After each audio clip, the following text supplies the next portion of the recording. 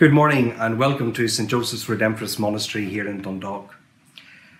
This morning I would like to share with you maybe a growing sense of frustration that I have and indeed I think is shared by many people as we continued with restricted movements and limited contact with our loved ones.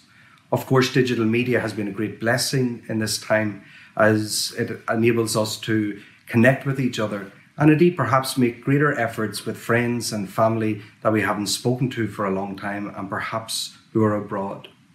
But deep down, I think that many of us really long for human face-to-face contact, and that's very understandable. This morning, I had a conversation with a mother who is deeply concerned about her teenage son and daughter. Social distancing and restricted access to friends is particularly difficult for young people, especially teenagers. With little prospects as we approach the summer for team sports or indeed the usual summer jobs, I could sense that mother's deep concern and indeed understand the frustration of her teenage son and daughter.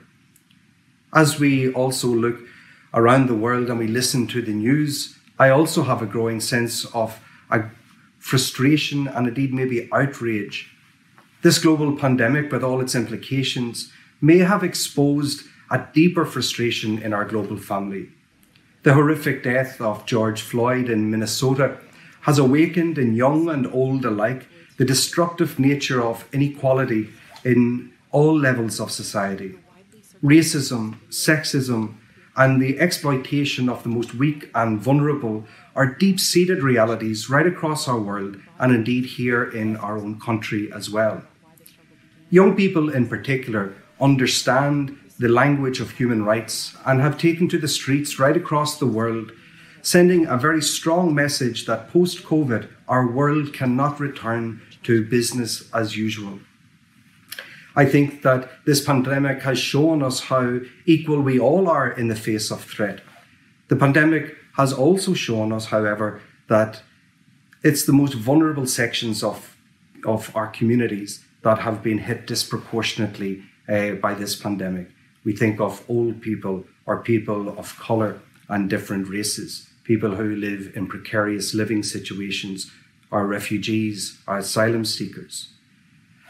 Because of this inequality, we as Christians are called to really believe in the fundamental equality and dignity of all people before God. I think if we do not believe that, well, then the gospel has not penetrated our hearts.